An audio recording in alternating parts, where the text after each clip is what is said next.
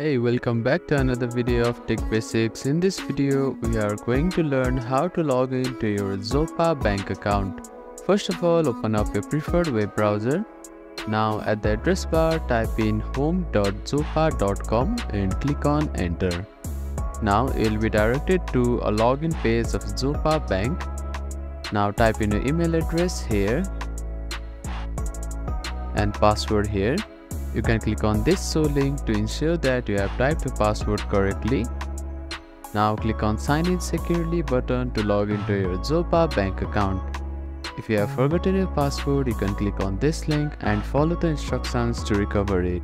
Thank you for watching this video. Please do not forget to give it a thumbs up and subscribe to our channel and comment down if you have any queries.